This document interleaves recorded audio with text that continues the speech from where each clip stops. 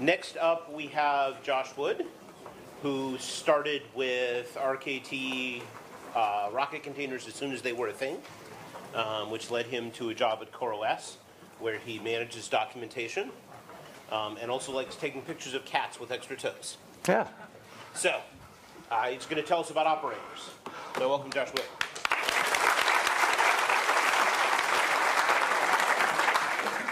Bonjour, FOSDEM. How's it going? So, we all love Kubernetes, right?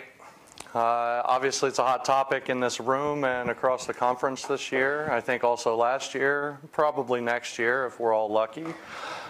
Today, we're going to talk about what's really cool about Kubernetes, what makes us love it so much, and then in what I hope is a direct response to a question that was asked in a talk one back, we're going to talk about some of the reasons where that model begins to fall down, where the things we love don't carry through to managing complex applications on top of this cluster orchestration system, and the steps we're taking at CoreOS in the direction of improving and resolving that so that Kubernetes can be a tool not only for deploying, scaling, and monitoring health and availability of simple stateless applications, but so that we can also manage, deploy, and scale complex stateful applications in terms of the Kubernetes API. So, to that end, we're going to talk about a concept and a couple of pieces of software that we call operators in the general sense. Now, scaling stateless apps on Kubernetes is really pretty easy. If there's anything that made me really excited about Kubernetes when I first saw demonstrations of it and started playing with it myself, it was how easy it is to take simple applications, web servers, anything that doesn't have a lot of state to carry around with it and doesn't need a lot of storage, scale it up and down. We have this idea of a replica set. We even have a scale command, and we can just point the scale command at an object in the Kubernetes API with a name and tell it how many copies we want of that service, that pod, whatever that thing is running. Kubernetes implements a reconciliation loop at its heart, at the control plane, that asks, what's our desired condition? Does that condition exist in the cluster? And then takes actions to make the desired state that we've requested through kubectl or some other control mechanism the actual state in the cluster. In really simple terms, that kind of looks like this. We had one copy that was running. We wanted 3. In our most recent reconciliation loop, we made sure there were 3. In fact, it's so easy to interact in this way with the API that we can write really nifty control systems to give us an interface for adding a few extra replicas of any given object in the Kubernetes cluster. But what about apps that actually do things? What about apps that aren't just static websites or Nginx demos or all the other really cool things we do when we're trying to get you excited about Kubernetes? What about Postgres databases? What about distributed data stores that require persistent storage, that require explicit steps for deployment or for upgrade and lifecycle management cycles? It's very, very easy to stick complex applications in containers and instantiate them with the classic ideas from the Kubernetes API. You could run a database. It's not hard to do. But managing a database in the Kubernetes API is considerably harder, particularly if you lose your internet connection. I actually need my slides for this talk. Here we go. So, for some of the reasons that finally popped up on the screen to remind me of what they are, it is a little bit more difficult to manage apps with persistent storage or with any kind of real state. Because what Kubernetes would like to do is come along and treat every app as a discrete entity with no dependencies on other applications, on other microservices. And when we ask it to scale with that simple scale command that we showed earlier, all we get is a new raw, fresh copy of whatever application we were running. We just get another pod running somewhere else in the cluster. We don't know that that pod was properly prepared with its persistent volumes, where data is actually written and retrieved. We don't know if that pod matches the version specifications in the midst of rolling upgrades and application scaling. We don't know how to back up the data that's running in existing pods to add pods to this collection. These are all things that human administrators are still forced to interact with, even if they're running their databases on top of Kubernetes. If only Kubernetes knew about the characteristics of complex applications. Now, fortunately, there are mechanisms for extending Kubernetes designed around the idea of providing this kind of automation. And in the form of operators, these are the steps we've taken to try to make this work. The idea here is that we want to be able to add to our current concept of a Kubernetes object, and everything has a manifest. So the goal would be, let me look at a YAML output of a manifest and see some application-specific things in that manifest. So in a simple illustrative case for the purposes of this talk, we've got a database cluster. We've got 3 machines in it. A couple of them are just read replicas, and there's one master. They're all on a version of a data store and an API that's spoken between that master and its read replicas. This is a way to explain this and store it in the Kubernetes API. This is about half of what we need to address complex and stateful applications. The next thing we need is a representation of all of those special steps that an administrator may need to take to deploy or to back up or to upgrade complex applications. We call how we've encoded that operators, and what they really are is custom controllers in the Kubernetes sense, paired with third-party resources that store the metadata that describe the special characteristics of complex applications. So to illustrate operators, and there that is on a slide in a simple, clear sentence if you want to write it down or take a snapshot.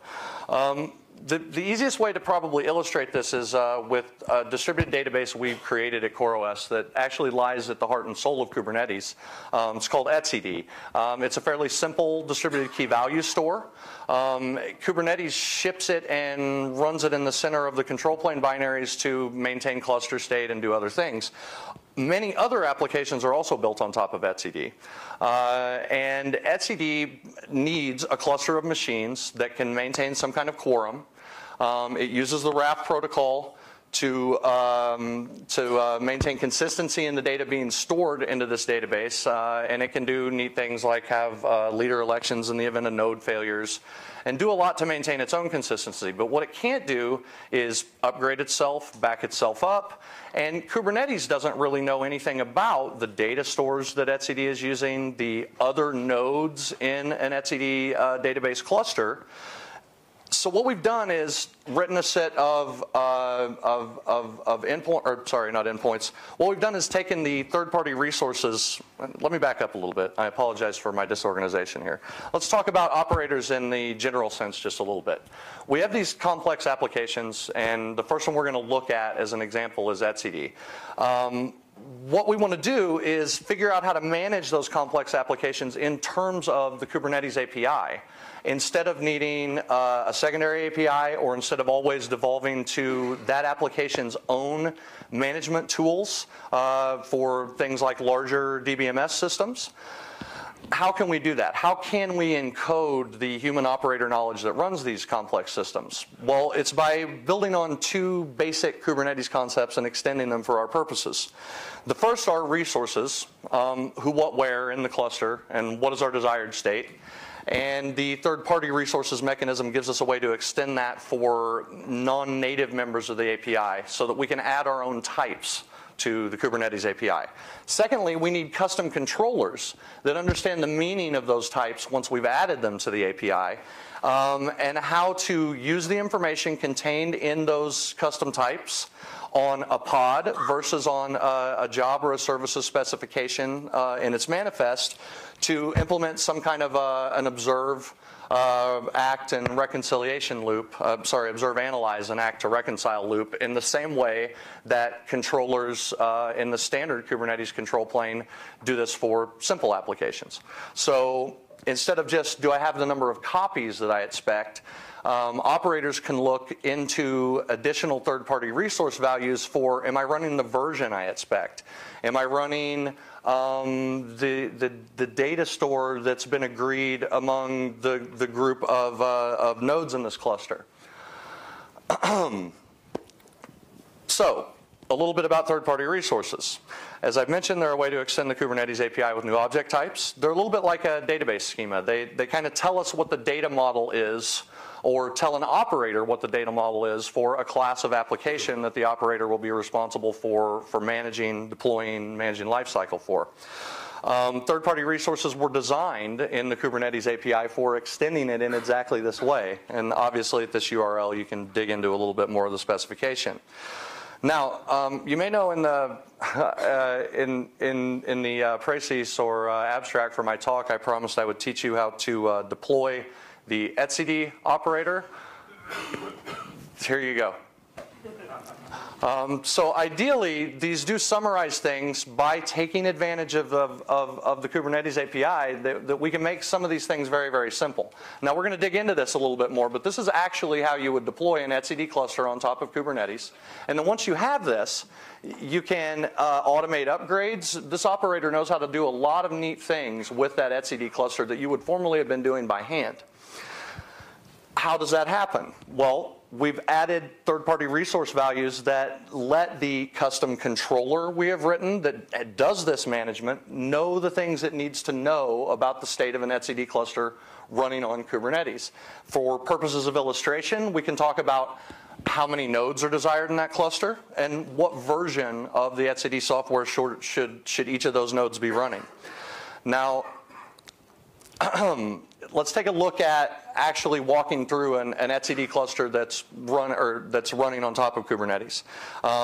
As you can see, as the custom controller that we call an operator goes through this reconciliation loop, the first thing it does is look at what's going on in the cluster.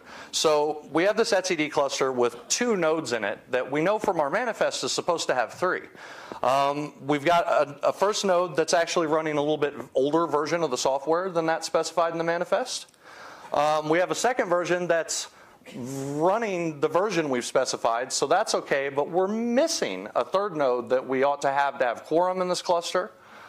So the controller, based on the information in the third-party resources, is able to analyze the situation that is operating in the cluster right now and compare it to, just like you would for a normal service, but with this extended data, compare it to the desired state, and then take actions to bring that desired state about in the etcd cluster running on top of Kubernetes. So what are we going to do in that scenario, and what's special about it? Well, if this were just a standard app, all we would really be able to do is say, well, there's supposed to be 3 of them. There's only 2. Start another pod running. But in an etcd cluster, that would cause more trouble than it would help you out of your situation. You would have inconsistency between the 2 versions. The new node you've just added would not know where the persistent volumes, where etcd is actually storing data, are located. And there would have been no recovery step taken to find out what happened to this missing member, restore its data, and bring it back online before trying to perform this upgrade. So all of those things are exactly the type of operations that are currently human administrator workloads that are encoded into the etcd operator for Kubernetes. The etcd operator knows how to recover our missing member. It knows how to back up the cluster before attempting the upgrade to the requested version that's in our manifest. And it knows how to perform a rolling upgrade to our now 3 running cluster nodes and bring them all to version 3.10 of etcd. The etcd operator is open source. You can dig into the code at GitHub here at this URL, and I'll review these URLs as we get toward the end of the talk in kind of a blanket slide for you to pull out. So what other neat things can we do in the basis of with the groundwork of operators? What are our future plans, and what are we going to continue to do with etcd? Because we've already talked about it being a key part of Kubernetes itself. So one of the things we're going to do, given this mechanism for managing and easily upgrading and having an automated lifecycle system for the etcd key value store, is moving it outside of the binaries that are linked and running in the control plane, and actually having a self-hosted etcd cluster for Kubernetes to use that runs independently of Kubernetes, but like a Kubernetes application. And through these operators is able to be scheduled, scaled, and automatically healed in the same way as simple applications, simple stateless applications are today on Kubernetes. Other goals with that are making high availability setups really, really easy for this kind of software. We can already offer you what cannot fairly be called high availability because it doesn't take the idea of network segmentation into account. But if you just go run the YAML file that I showed you a little bit earlier, you will have a 3-node etcd cluster with at least subnet failover, and that kind of shows you the direction that'll be that you can go there. Towards getting easy HA setups. We're working on some automated backups to different popular cloud object stores. Right now, automated backups are using Kubernetes persistent volumes, which is the immediate API mechanism for doing this. But we also want to connect that to S3 and GCP storage, and make that very easy as a choice in the manifest file. One of the other things the team's working on as we move towards a 1.0 version of the etcd operator is chaos monkey testing to really stress the edges of the management of this operator and make sure that it can actually perform the functions of a human administrator in repairing and recovering from edge cases of failure scenarios that can happen in etcd clusters. So that's a look at the etcd operator as one glance at how to introduce the concept of operators on top of Kubernetes.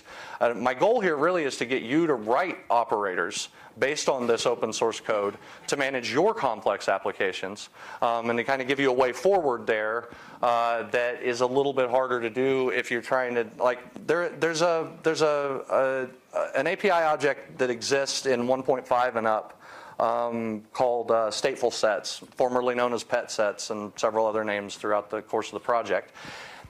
They're similar and lie along the same lines as this work. However, they cannot, because of their generality, express the specific conditions of individual applications in the way that operators are designed to do. So they can provide part of the groundwork, but they can't encode the specific administrator knowledge that's encoded into the custom controllers that we call operators. So, what's another operator? Well, we've written a set of open source operators in exercising and exploring this idea at CoreOS. We want to look today at 2 of them that are really important for Kubernetes because they both kind of have a native space in Kubernetes, and they're both essential for building modern applications at scale. We often say monitoring is the heart of production. Prometheus is a well-known and I think fairly well-liked monitoring system. Certainly we hope so.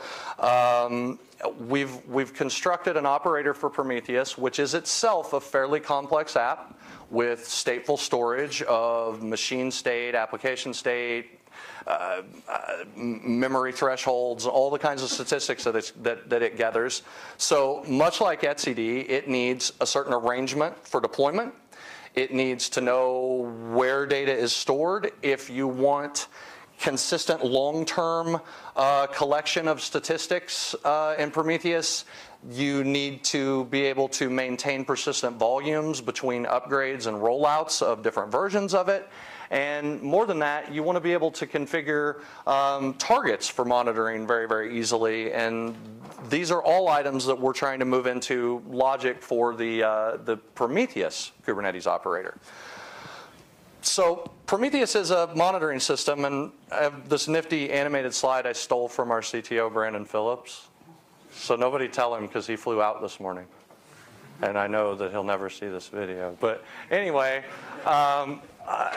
this kind of shows sort of really more about what Prometheus does than the operator specifics of it.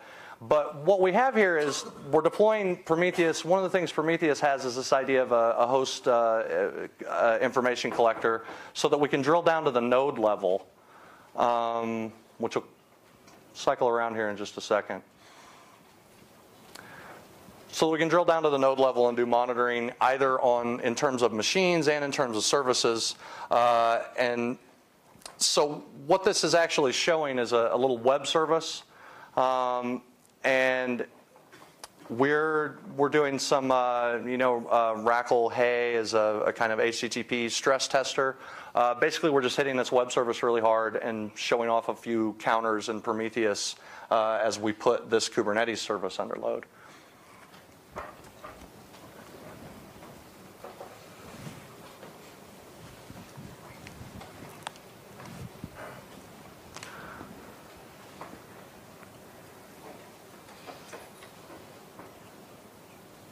Seem to run a little faster in my testing. So that's an idea about Prometheus. The idea behind the operator is making the deployment of that kind of monitoring as simple as possible. And again, if you examine this is again open source code, and much like with the etcd operator, there's a YAML manifest file. You can do a kubectl create-f directly from the GitHub repos and actually deploy Prometheus on your Kubernetes cluster.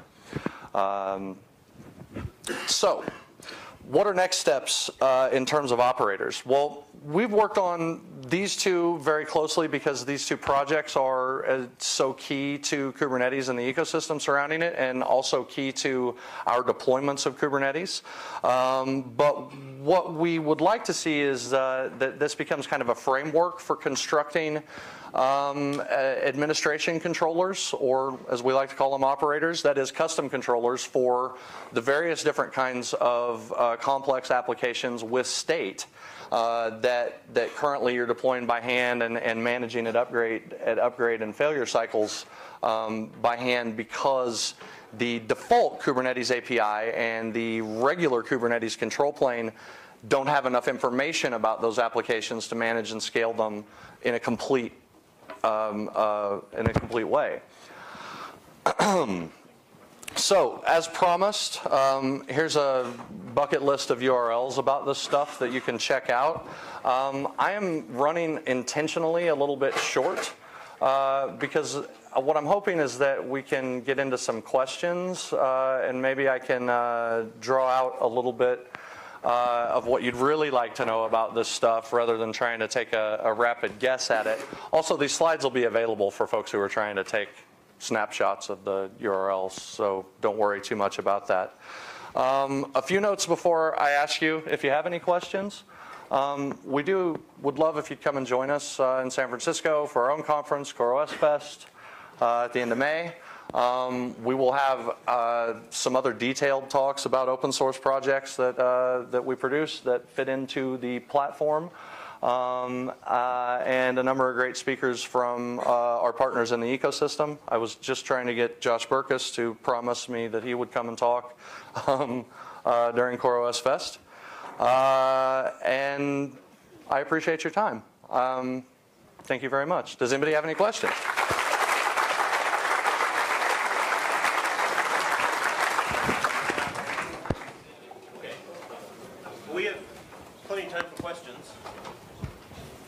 How about you? Because I'll be able to hear you.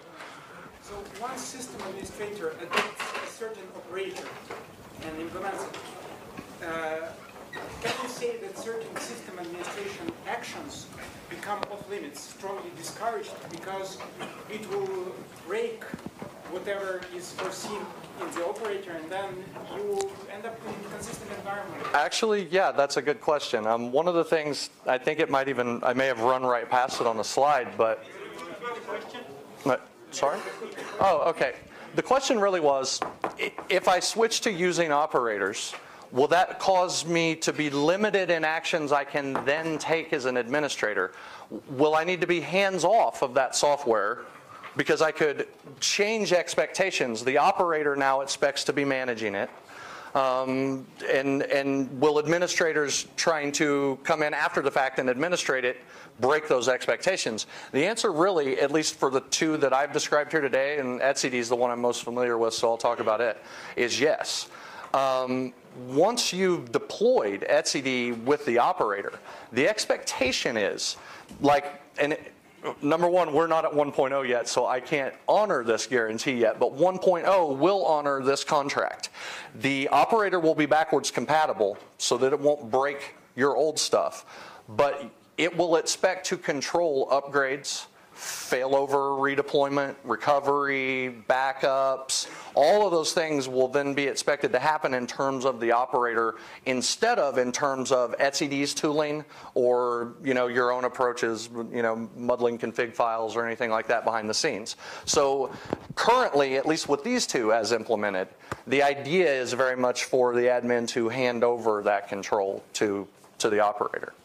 Now, you could write an operator that it gave you different guarantees or expected administrative interference or did checks for different kinds of expected administrative interference. But at least with the etcd and the Prometheus operators and a few of the closed source ones that we have that I know as they exist today, they're all pretty much like a branch. We're now on an operator branch, and we really don't want to do manual human administration.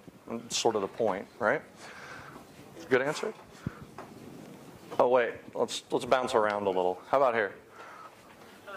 So my question is that is there ever going to be a Kubernetes cluster federation operator? Please repeat the question.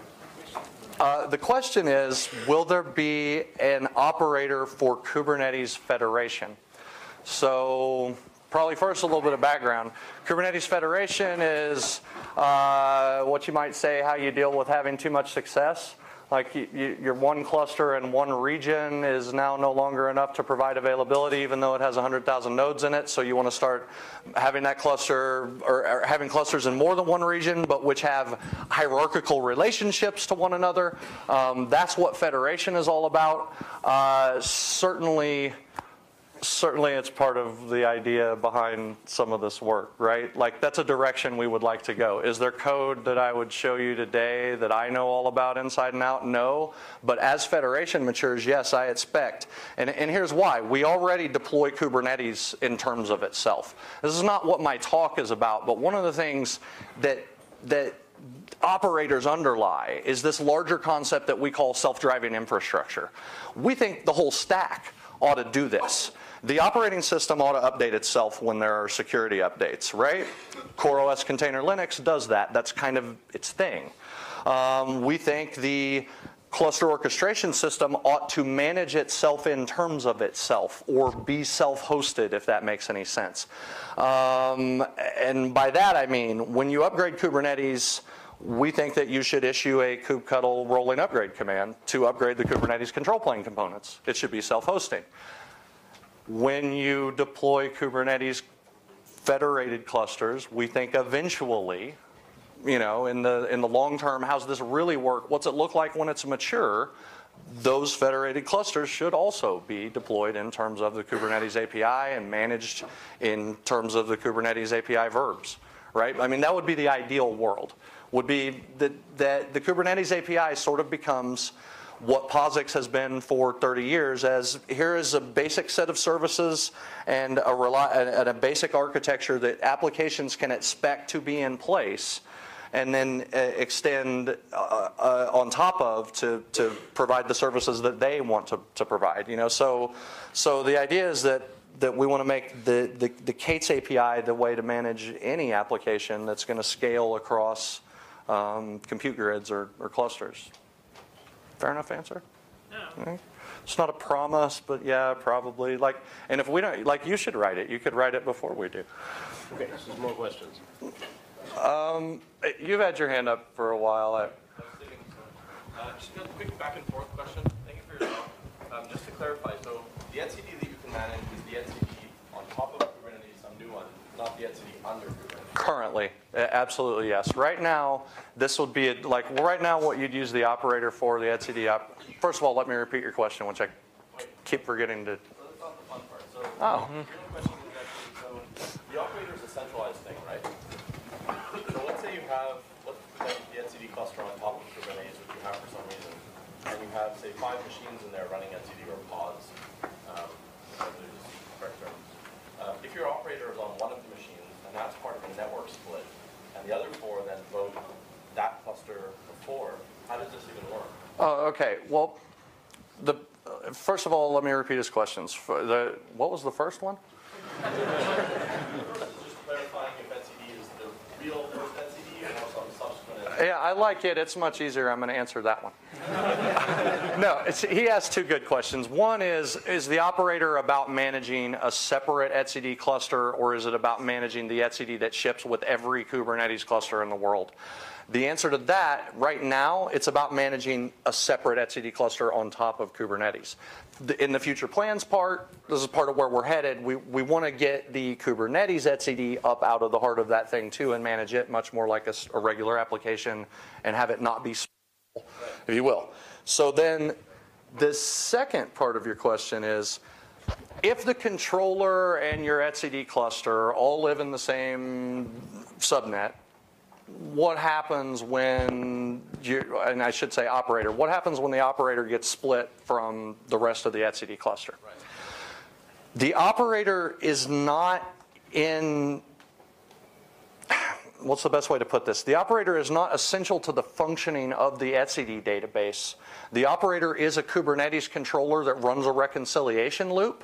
So what would break in the situation you described, if we did no other engineering to try to rectify it, what would break is our ability for the operator to know the condition of the etcd cluster, to do all the things we talked about it doing.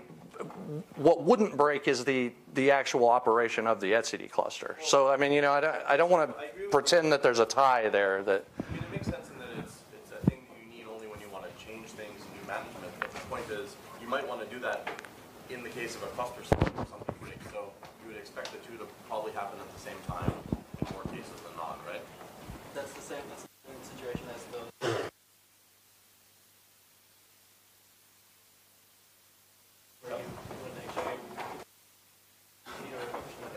Yeah, I completely agree.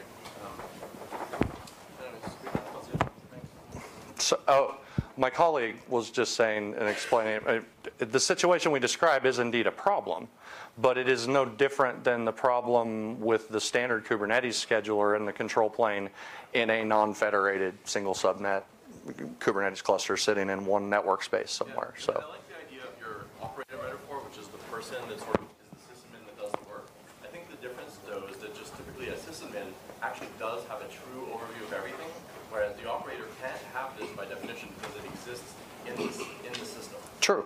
True, and a fair point. I mean, at least with a fair point with our choice of metaphor, if nothing else. I mean, I would give you that.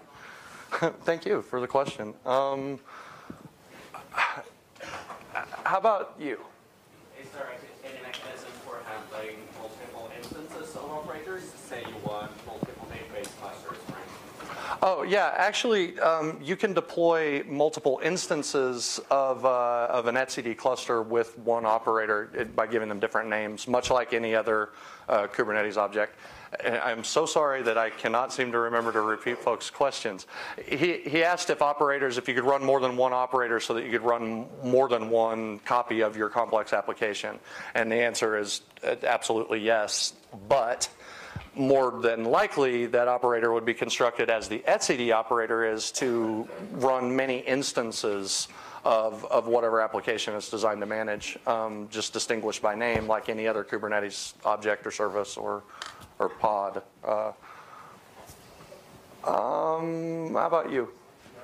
Is there anything kind of special you'll need to do to handle a really slow remediation? So you've got a database backup that takes 12 hours. Do you have to handle that? Okay, so the question is there something special you have to do to handle really slow reconciliations? Like in the event of, I presume, connectivity issues are probably going to be the prime cause of that, right? Of it. And so in a way, it relates to the question we were just asking about sort of net splits and stuff. You get a corrupt database. You've got your one big Postgres database that gets corrupt. You want to restore the backups, but if that's going to take Okay. Actually, yeah, you just clarified your question. Thank you. Okay, so the question is, can you encode specific knowledge in operators to deal with particularly long-running recovery, deployment, scaling, restoration, or backup tasks? The answer is absolutely yes. I mean, the whole point of these custom controllers is to be able to encode knowledge of exactly that kind. So forgive me for engaging in, tech talk design, but you could have a third-party resource that knew something about expected timings, perhaps. You could, I don't know, I can't, off the top of my head, I'm not coming up with a dynamic way to do this, so that you really knew, like on a callback, oh, this job is done. I mean, that would probably be the direction I would look to go if I were actually trying to solve this problem. But yeah, the thing is you would still use these two basic mechanisms. The idea of a custom controller, some little bit of code that one way or another knows to wait, and a representation of some kind in a TPR, or a third-party resource, of what are we waiting on, or how long are we waiting on it, or how do I know that it's done, or when do I give up, or whatever it is. I mean, to answer it like for Postgres would be a little bit over specific, but in general for long-running operations, that's exactly the kind of stuff we expect to see encoded into people's custom operators for their own complex applications. I wish I could think of an example in like the etcd operator or something that kind of matches that scenario, because it is actually a really good question. I think I seem like I really short the left side of the room, so all the way in the back with the sort of denim-y looking shirt. How much you are working together with this team working on Helm and charts? Okay, the question is, how much are we working with the folks working on Helm and Helm charts? And the answer is we use a little bit of that stuff internally, and we like those folks an awful lot. And we are all part of the wider Kubernetes community, and we interact at the CNCF, which is the overall copyright holder for the Kubernetes code. We are somewhat in pursuit of not contradictory, but divergent goals. Like we're working on packaging for production, probably a little bit more than development. I don't want to get ahead of myself and like try to write policy for CoreOS ex cathedra, but I mean, certainly I've spoken out at Deis's offices in Boulder a couple of times, so like they like us well enough to have us over. Is that? How about, unfortunately not you, but right behind you, and then maybe you. Is it required to have anything installed inside the container to manage the state of the application inside that? For store database, store, how do you run commands and interact with the database, for instance? Oh, how do I?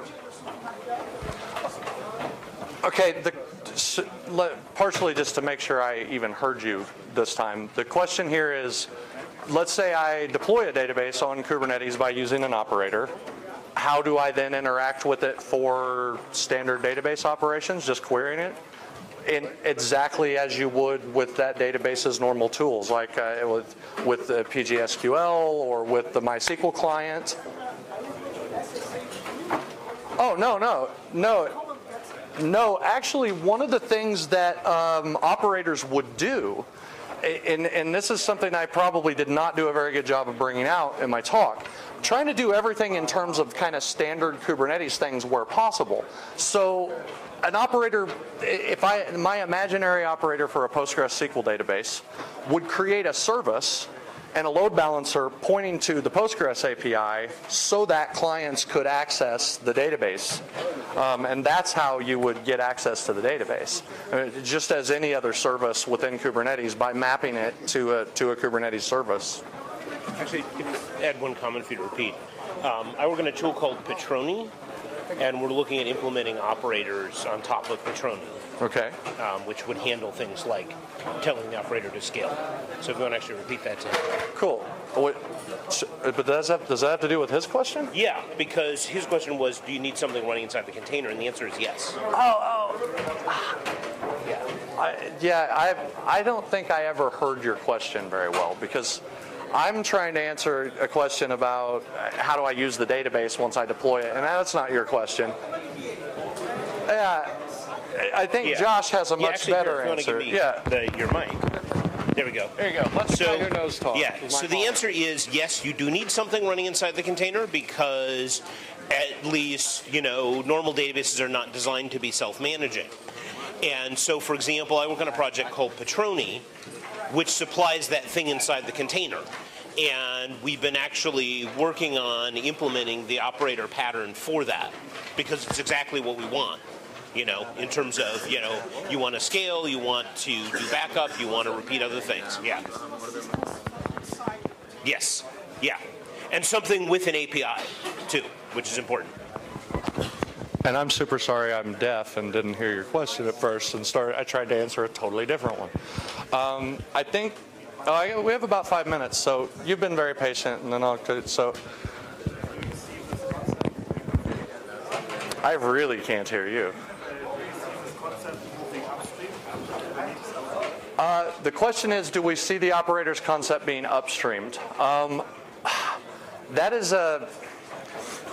That may be a question above my pay grade to some extent. I would say overall, if you look at the history of our work on Kubernetes, almost everything we can figure out how to abstract in a way that we can get it upstream, we try to do that with. If you look at our work on RBAC, and we did a whole bunch of work on RBAC basically that we could have incorporated into our open source project called DEX, but instead we did kind of the support parts of it upstream so that DEX could be as abstract and minimal apart from it and just work with it, be loosely coupled in the best kind of sense.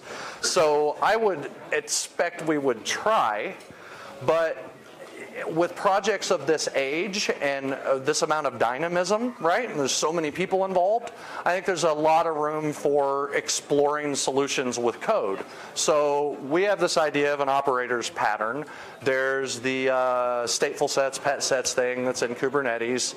I would expect, and this is very purely me, Josh Wood, not me, CoreOS or anything official, but I would expect those efforts to learn from one another, to kind of merge towards something similar and towards like kind of a unified view of the universe over time.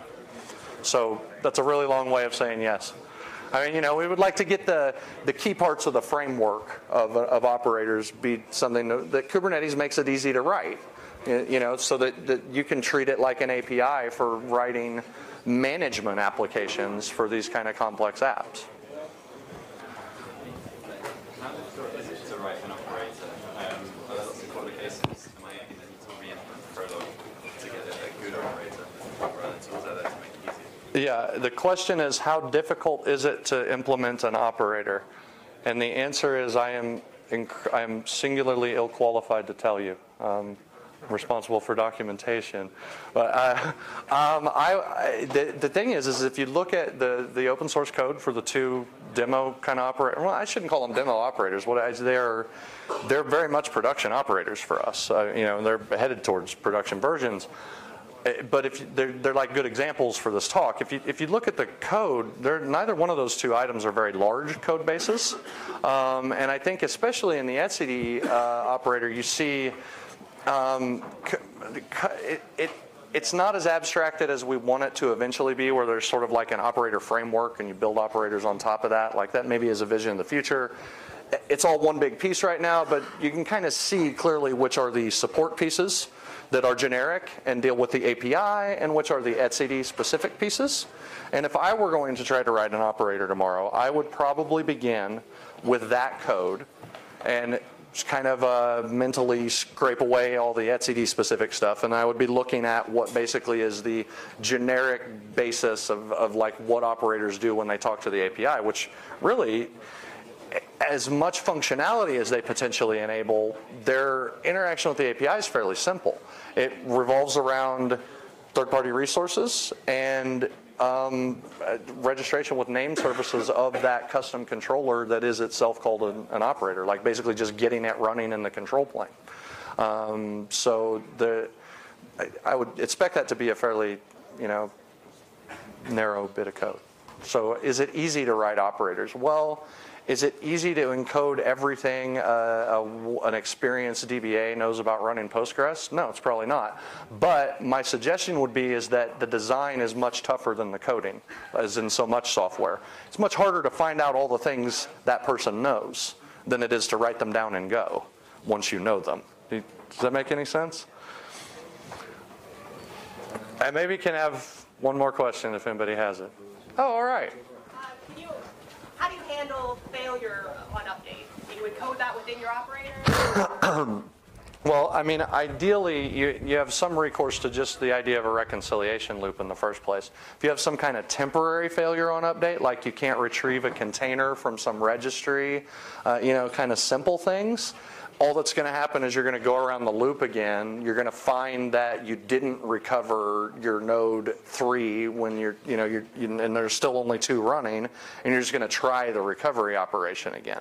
So that really isn't even special code within the operator. That's really just kind of that standard idea of some sort of OODA or reconciliation loop. Obviously, for more complex failures, I think this relates to the question about, once I start using an operator, should my admins all be hands off and never touch it in the future?